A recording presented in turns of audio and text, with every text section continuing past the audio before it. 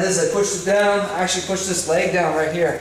I got it before he had this leg over. I pushed this leg down and I set up into it. And I was out. And actually, if you do it so it's here and you want to make sure that you can get this leg trapped. And even if he gets the arm out, try to arm bar, I'm just going to set up into him because he can't really push on me to keep me down. So once you can trap that leg, you're out. I'll sit here all day like this. But that's the defense. It's here and sit up and yank it out. And run around. Alright?